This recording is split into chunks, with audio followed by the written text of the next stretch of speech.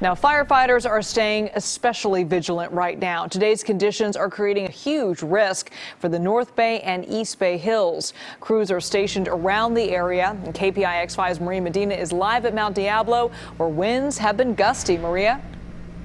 Yeah, the sign is up. There is a high fire danger here today, and you can see exactly why.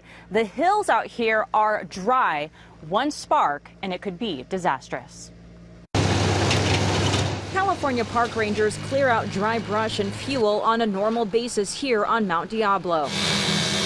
But today they say they're working even harder because of the red flag warning. There's still plenty of dry fuel out there. Contra Costa firefighters say on top of its normal resources, they've created a new task force, positioning additional fire crews in areas they believe are at high risk of going up in flames.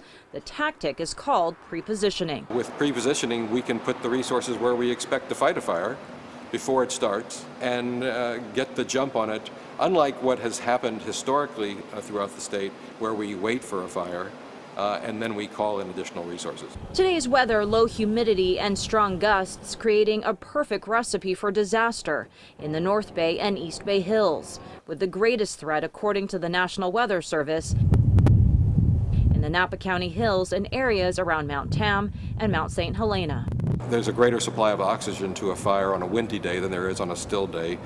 Think of a blowtorch. And another example of just how dry it is out here. This is the brush out here all over these hills. Firefighters say any fire out here would spread quickly. Live at Mount Diablo, Maria Medina, KPIX 5.